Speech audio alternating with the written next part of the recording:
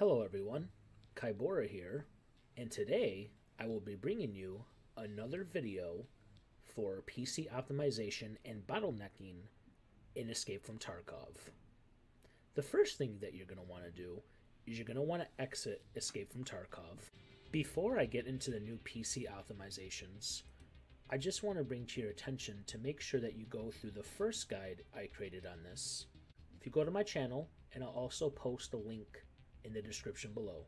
I recommend watching this first because these settings in this first video might help you out without even have to do in this second part.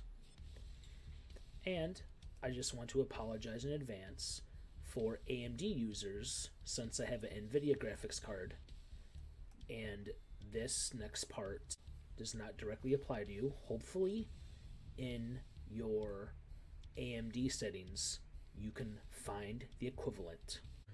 After getting to your desktop, you're going to right click on the screen and you're going to go to select NVIDIA control panel and it will open to this.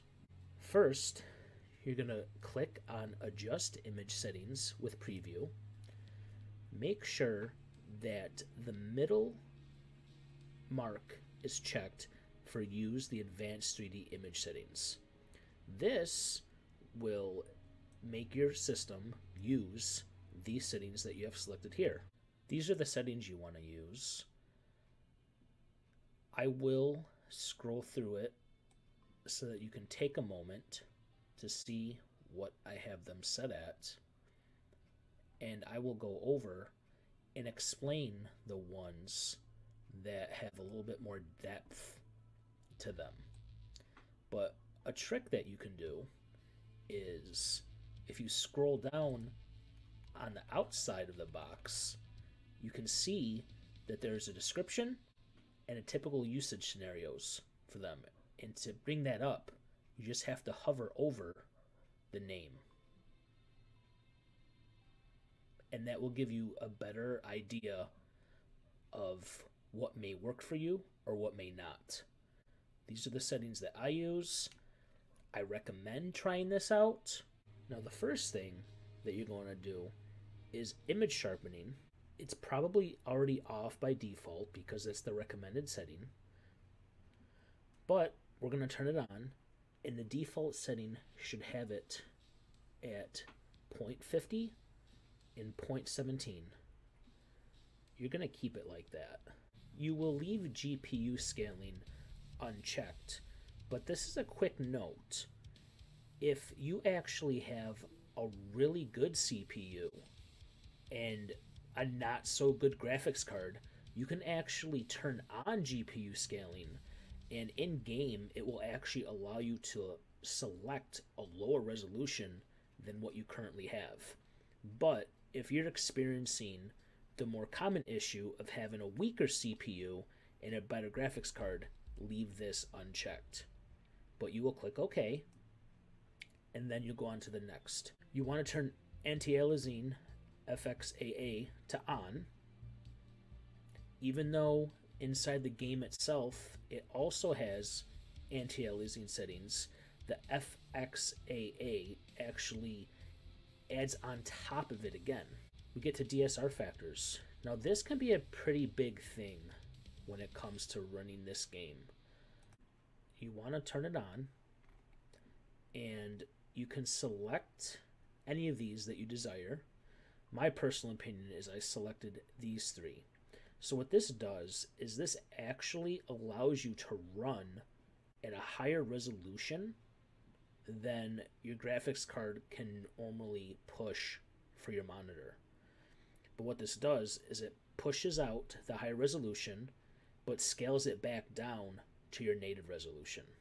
This can be good if you are struggling to get good frames with having the bottleneck at your CPU because your GPU is so much more powerful than it. Because when you increase the resolution of your game, it actually puts more stress on your GPU, which is a good thing because it's going to take stress off your CPU. And your GPU running at a high percentage is never a bad thing. Keep the DSR smoothness at 33% by default. That's what it was for me. Make sure power management mode is on prefer maximum performance. Now texture filtering negative level of detail bias, you want to put to clamp. This is good to keep because the whole purpose of what we're doing is to make your graphics card use as much power as possible. Now you might be thinking, well, I'm trying to increase my FPS. This actually increased my FPS by 10 doing all the settings this way. Hopefully it works for you. It might not, because every computer is different and every situation is different. So keep that in mind when doing this. And you can play around with all of these to see which one works best for you. For threaded optimization, I recommend to keep it on auto if you don't know if you have hyper-threading on your PC. If you went through my first guide and you went through the steps of unlocking all the cores of your processor, you will know if you have hyper-threading. So if you have a 4-core processor, but you're able to select 8, that means you have hyper-threading. Same thing if you have a 6-core processor and you're able to select 12, that's hyper-threading. If you have 4 and you can only select 4, you don't have hyper-threading. If you only have 6 and you can only select 6, you don't have hyper-threading. Then I recommend to put triple buffering to on and turn vertical sync onto fast. Now, vertical sync is very tricky here because my monitor is only a 60 hertz. I can't go above 60 anyways. If you're trying to go above 60 frames per second, I recommend keeping it off and turning it on in game. Ends up unlocking the 120 frames per second cap.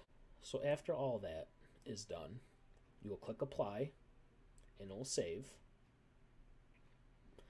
And then you're going to go to configure surround, physics.